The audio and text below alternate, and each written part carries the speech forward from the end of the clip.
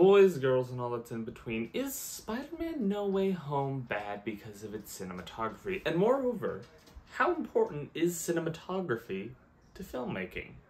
Come with me. See, Twitter likes to make big deals of things that probably don't matter as much as it's nearly made out to be.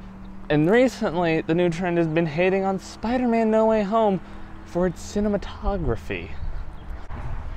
And you see, to an extent, I agree. I mean, films are a visual medium, don't you know? They tell things through the visuals, and that helps alleviate the story. And some superhero films have incredible cinematography. I mean, just look at any of the Guardians of the Galaxy films, look at the Batman, look at the Suicide Squad.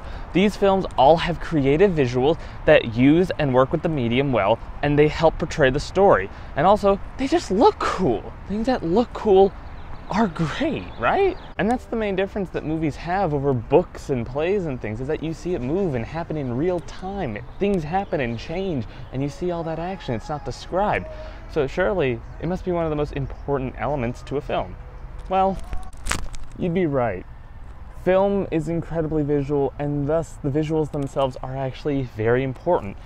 And yes, I do think that a movie with a $200 million budget or something should absolutely take advantage of the budget that it is given and use it well. Like, if you look at The French Dispatch, that is a very low budget movie compared to Spider-Man No Way Home, and look at the visuals in that movie. However, I also want to raise the point that visuals aren't everything in a movie. A movie isn't purely visual, and the most important aspect to any movie is actually the story that it tells and how it tells it. If it tells a good story in a good and effective way, the visuals can look worse. And I feel that's okay.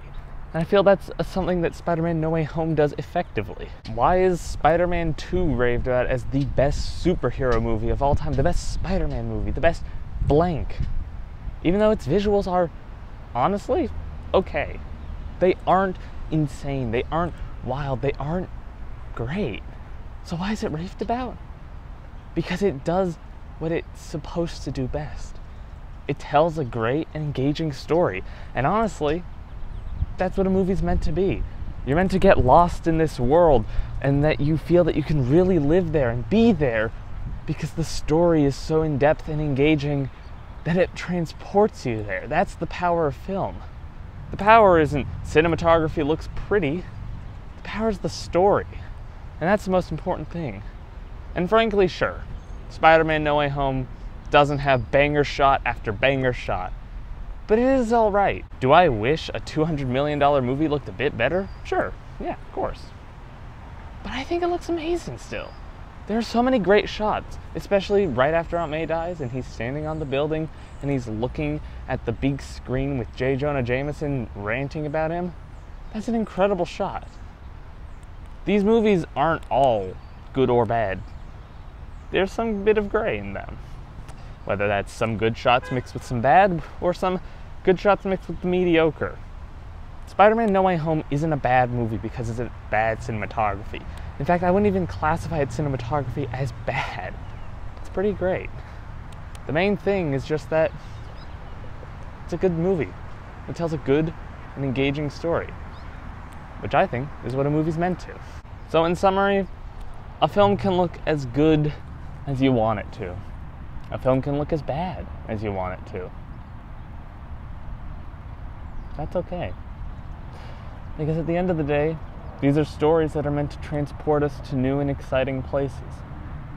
And as long as they can do that, I think they're a success. And I think No Way Home is a pretty big success at that. So yeah, cinematography. It's important to film, no doubt. It's a big distinction between it and books. But at the same time, the most important thing at the end of the day is the story it tells, how that affects you. Well, that's about it. See you next time, I guess.